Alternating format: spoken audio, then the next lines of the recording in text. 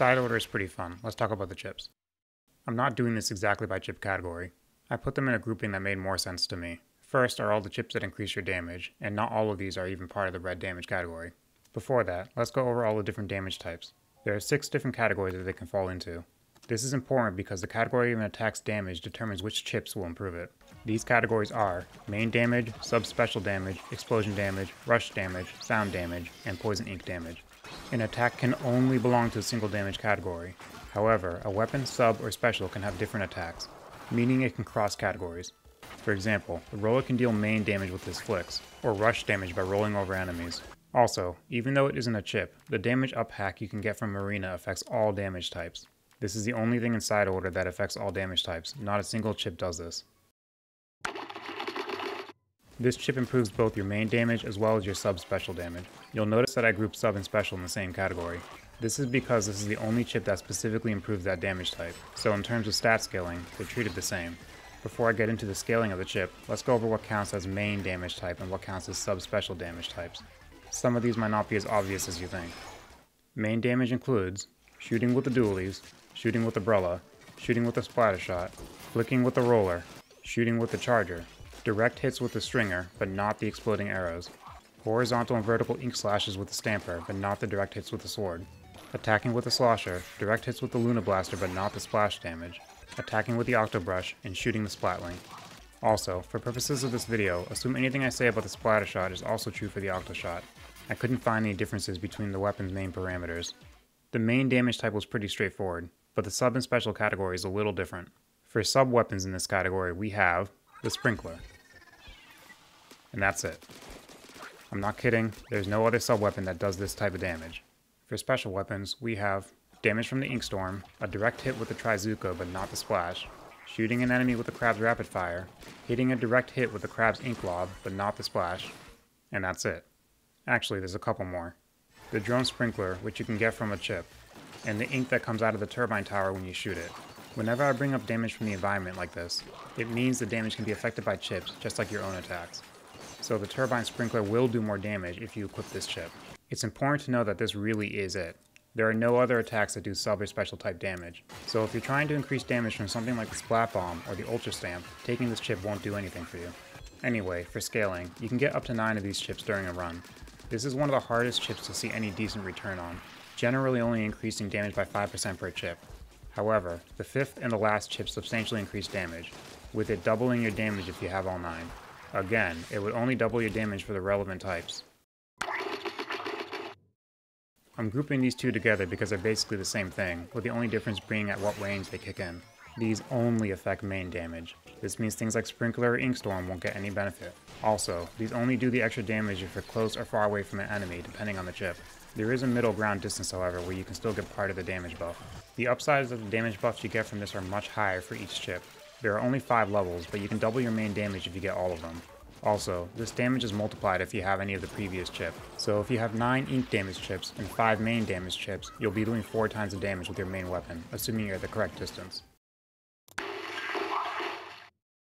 This increases damage for all explosion type attacks. For your main weapons, this only includes the exploding arrows from your stringer, but not the direct hits, and the splash damage from your Luna Blaster, but not the direct hits.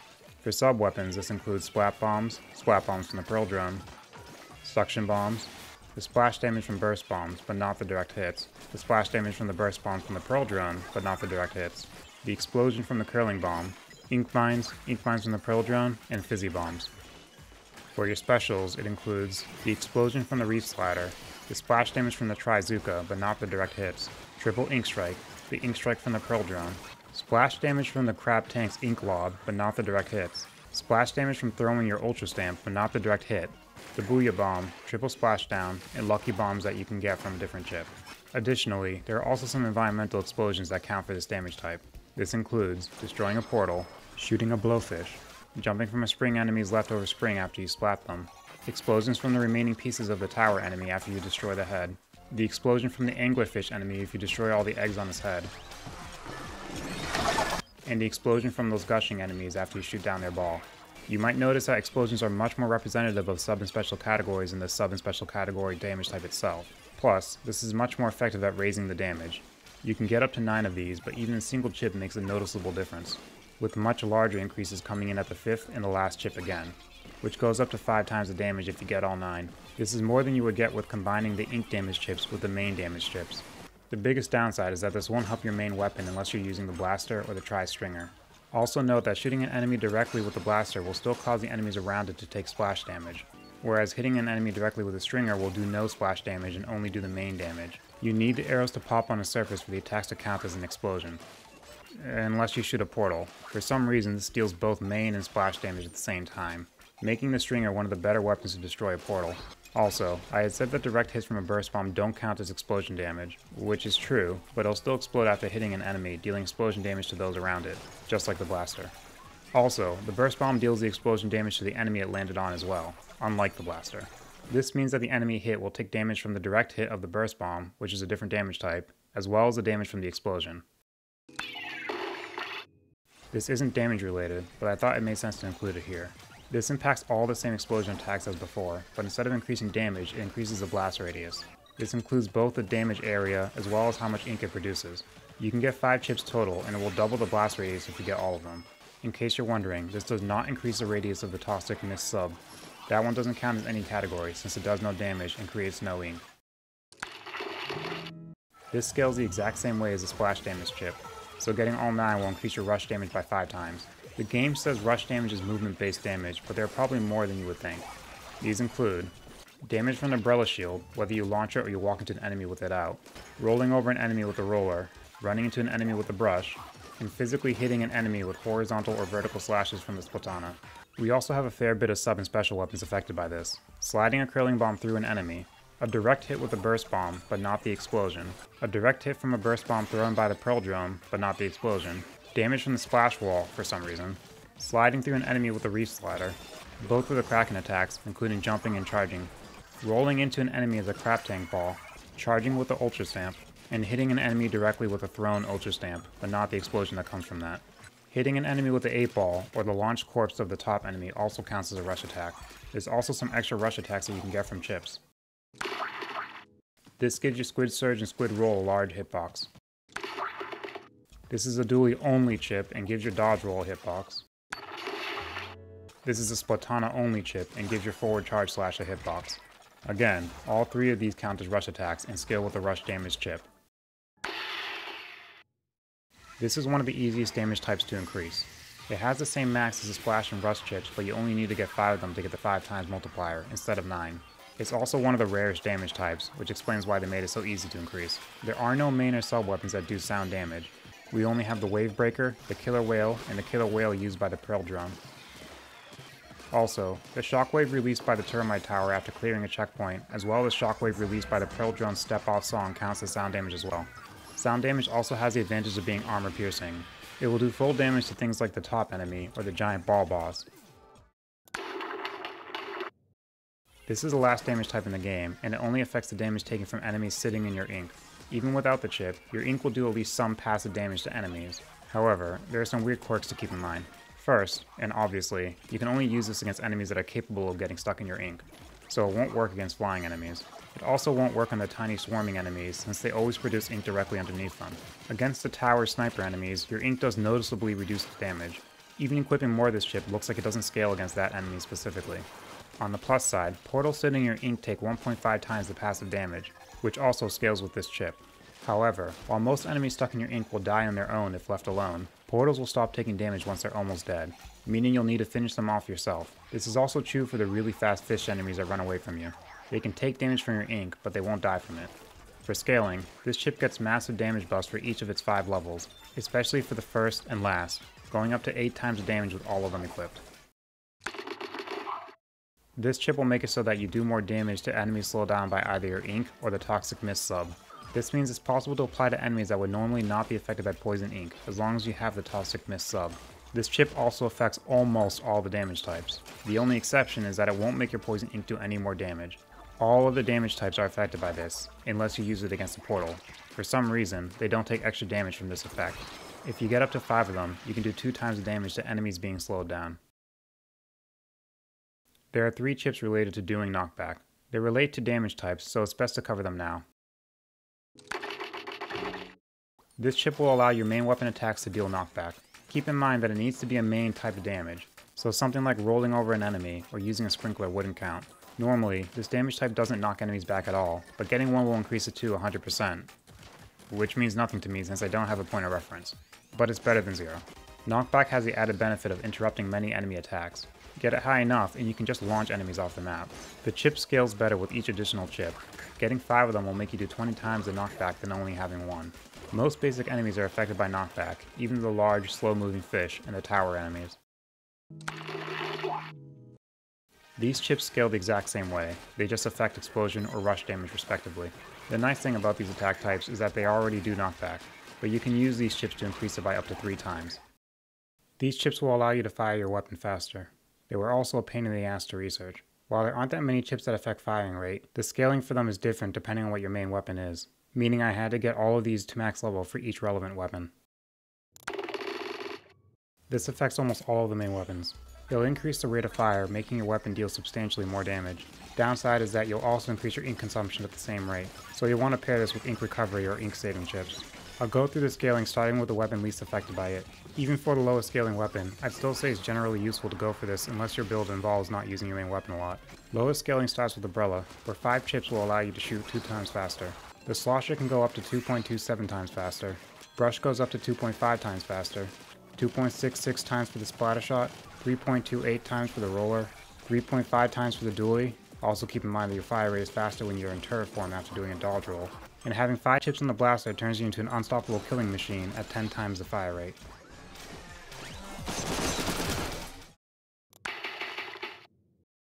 I'm not really sure why this is a separate chip. Instead of main fire speed, the Stamper can get this chip which basically does the exact same thing. This will increase how fast you can do your basic attack by up to 2.6 times, though this doesn't affect how fast you can charge a vertical slash. This only affects the 4 weapons that can be charged. Like main fire speed, it's generally very useful as long as you have the ink for it. The smallest rate increases for the Splatana, which will allow you to charge a vertical slash in as little as 37% of the time. Splatling is very slightly better, as it can take as little as 35% of the time, and then the Stringer goes down to as little as 33% of the time. The Charger can get full charge in 5% of the original time, which as far as I can tell is a lie, since the frames between 0 charge and full charge is 0. Just pull the trigger for a fully charged shot no matter what, assuming you have the ink for it. The Charger version of this chip also gets a hidden benefit of letting you charge mid-air at the same speed as on the ground. For some reason, getting the second level of this chip will remove the charge speed penalty for charging in mid-air. This isn't true for the Stringer or the Splatling, which also have a slower charge in mid-air. This isn't exactly a fire rate chip, but I'm putting it here since it's sorta related. This is a Splatling exclusive chip that makes your charge last longer. While the rate of fire isn't any faster, it does mean that you'll get more bullets for a single full charge. As an added benefit, it doesn't even cost more ink. If you get 5 of this chip, your Splatling barrage will last twice as long as normal. This is to cover the other support style chips not already covered. They're pretty straightforward, so this will be quick. This increases how fast you recover ink when standing or swimming. It goes up to 3 times faster. These reduce how much ink is used by either your main weapon or sub-weapon. They scale exactly the same, reducing the ink cost to as little as 25%. I generally say you don't need more than a couple of the ink saver main chips, unless you're also heavily investing in the fire rate. The sub-chips can be more useful on their own, as having 5 of them can let you easily spam your sub-weapon. This restores a percentage of your ink tank for each enemy you splat. At 5 chips, you restore 20% of your total ink tank for each enemy defeated. This increases the slowing effect for enemies stuck in your own ink. Normally, your ink would cause enemies to move at 70% their normal speed. A single chip will drastically reduce this to 45%. Get all 5 and it goes down to 1%, which basically means they can't move until the ink below themselves. This is the only chip I would say is basically never worth getting. Enemies are plentiful and generally easy to hit even with the most inaccurate weapons. Increasing the accuracy can be a little useful for hitting smaller flying enemies, but not by much. If you get all 5 chips, your shot lose all their deviation and shoot completely straight. This chip has potential to be much more useful than the last one. It makes your shots automatically target enemies that you're looking at. The higher percentage just increases how closely you have to be facing the enemy before it locks on. This also reduces any shot spread as the bullets go straight towards the enemy. At the highest level, it can lock onto basically anything in front of you. It won't lock onto anything that's out of range however, so it's useful to pair this with range increasing chips, which I'll cover soon. I find the chip most useful when I have a high rate of fire and a decent range. It'll switch targets instantly after splatting them, which makes it easier to clear large groups of enemies faster. On the downside, sometimes it will go for targets that you don't want it to, like boxes or ink rails, or it'll try to target things behind cover. This is a Brella exclusive chip that only has one level. It will allow you to shield yourself while shooting with your Brella, and never launch it, making it behave like an undercover Brella. You'll completely lose the ability to launch it, so keep that in mind before picking this. This reduces how long it takes for the Brella to regenerate after you launch it or after it gets destroyed. It will normally take 5 seconds, but with this chip, it can go down to half a second. If it's paired with no launch Brella, then it only affects the respawn after it's destroyed, since you can't ever send it out. This is a Splatling only chip that allows you to start charging midway through firing. Like the ballpoint or Nautilus, it's useful for when changing targets since it can stop you from wasting shots while you aim. This affects how far your main firing goes. There's only one chip that does this, but it affects every weapon and scales differently for each. The lowest scaling is for the Splatling, which increases the range by up to 1.5 times. The Stringer can get increased by 1.8 times, and the Charger can be increased by 2 times. These are also the longest range weapons by default, so they don't need as much scaling in order to shoot very far. The Blaster scales up to 2.1 times, 2.3 times for the Splattershot, 2.4 times for the Splatana. The Dually, Roller, and Slosher all go up to 2.5 times, but they have slightly different scalings on the lower amounts, 2.8 times for the Brella, and 3 times for the Brush. These chips affect how much turf is inked. Only 2 chips this time, but they also scale differently depending on the weapon. This impacts the ink from your main weapon fire. Note that this won't impact things like running with your roller or brush, or the explosions from your Stringer's arrows. The bow goes up to 2 times more ink coverage. Roller goes up to 2.4 times, and 2.6 times for the Brella, but not the launched shield. 2.65 times for the Splatana, 2.7 times for the Splattershot, 2.8 times for the Dually. The Slosher and the Charger scale basically exactly the same, with a small difference between them at the 4th chip level. At max, they both ink 3.1 times better. 3.2 times for the Brush, and 3.3 times for the Splatling. Notably, the Blaster doesn't get this chip at all, unless I was very unlucky and never ran into it, especially considering the Blaster has chip bias for this type. I can understand why they would have removed it, since it would have screwed you over since explosion radius is a much better way to increase your ink with the Blaster. This affects how wide the ink trail is when moving with the roller or brush, as well as how wide it is when launching your Brella or holding it up as a shield. For the roller and brush, the scaling is exactly the same, increasing the ink turf by up to 1.5 times. For the Brella, this can go up to 2 times. Just covering the last chips from this section that didn't fit in before. Increases how much the charge gauge is filled by inking the ground. At a full 5 chips, it will charge your gauge 3 times faster. This will make the hitbox of your attacks much larger. This doesn't affect how much it inks, it just makes it easier to hit enemies. Normally I'd say this chip isn't very good, but it can be helpful when paired with the next chip. This makes it so that your main shots go through enemies. It will halve in damage for each enemy it goes through, but it still makes clearing large crowds much easier. Pairing it with ink attack size makes it easier to clear large clumps of enemies. At full scaling, it can go through up to 8 enemies, which I think is overkill. You get a large enough benefit by only equipping a single chip, and I feel going over 2 or 3 chips is definitely not worth it.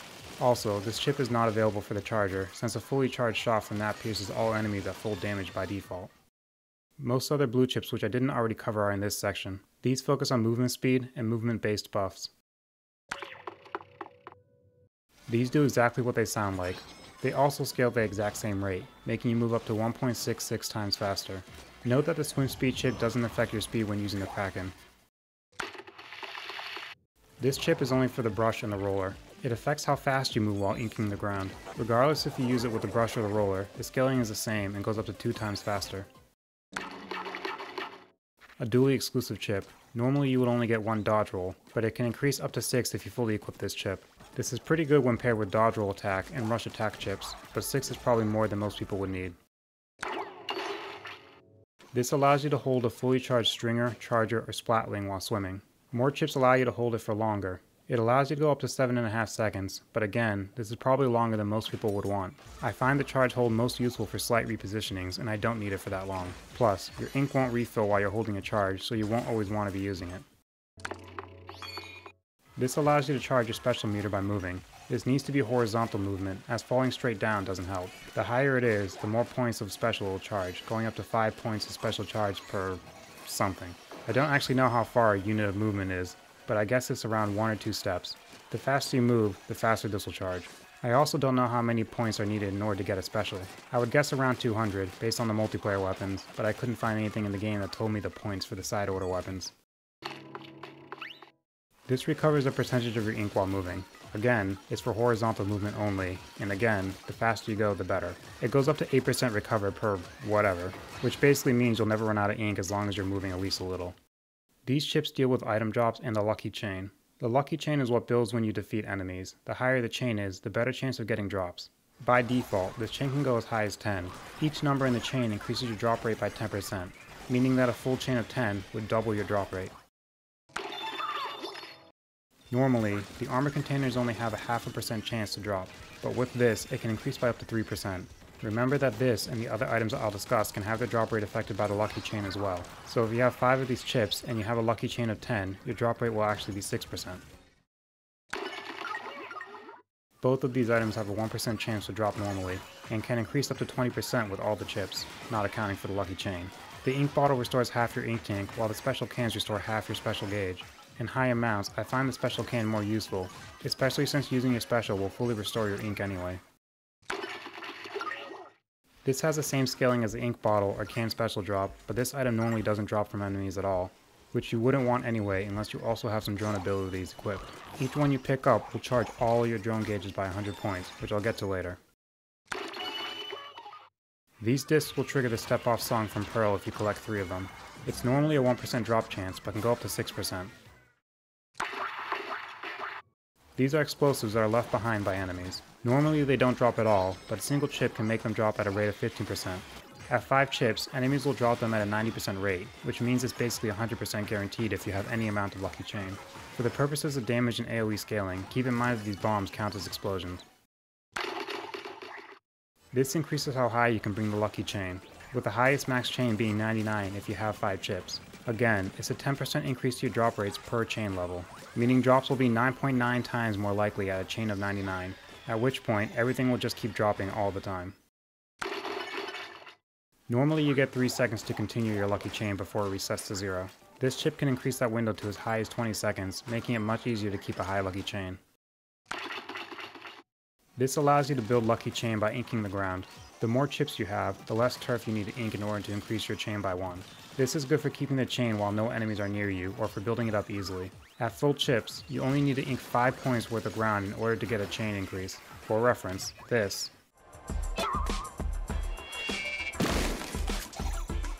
is about 25 to 30 points worth of ink, meaning it should increase your lucky chain by about 5 or 6 if you have the max number of chips. This is the last section, and it's pretty straightforward. All of these chips have to do with your Pearl drone. This allows Pearl to throw her own splat bombs at enemies. As will be true for all of her abilities, the more chips you have, the more often she will be able to use it. For this, it can take as few as 70 points with max chips. Normally, your drone gauges charge on their own. By default, they charge at a rate of 6 points per second. This means that for this ability, it would take 11.5 seconds for a drone to use a splat bomb if you have all 5 chips. This allows Pearl to drop an ink mine. This can be as fast as every 70 points, so it would happen every 11.5 seconds, just like the splat bomb. This allows Pearl to launch a burst bomb in as little as every 60 points, so every 10 seconds at the default charge speed.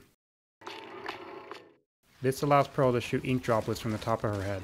She shoots only 1 ink droplet per use, but it can charge in as little as 2 points, meaning she will use it 3 times a second at the default charge speed. Annoyingly, Pearl doesn't launch attacks unless there are enemies nearby, which is normally a good thing, but it also applies to this ability, which means she won't be inking the ground while there's no enemies nearby.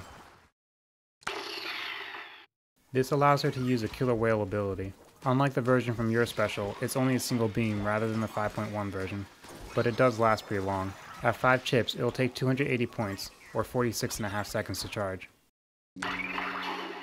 Pearl can launch her own ink strike with this chip. It will only launch 1 rather than 3. It starts slower than the Killer Whale, but eventually charges significantly faster, at 180 points, letting her use it every 30 seconds.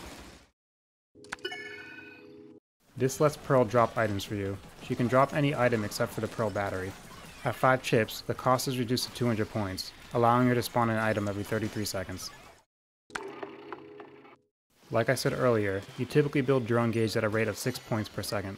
This chip can increase that to up to 12 points, doubling your charge rate. This is especially nice since it applies to all your drone abilities at once. This is the fastest way to charge the more costly drone abilities. It allows you to build drone gauge by defeating enemies. At max level, you'll get 70 points for each enemy splatted. This charges the drone gauge based on how far you move. Like with other similar movement abilities, it has to be horizontal movement, and the faster the better. At max level, this charges 5 points of drone gauge per whatever a unit of movement is. This allows you to build drone gauge by inking the ground. This will include ink from the environment or ink that the Pearl drone produces herself, like with her sprinkler.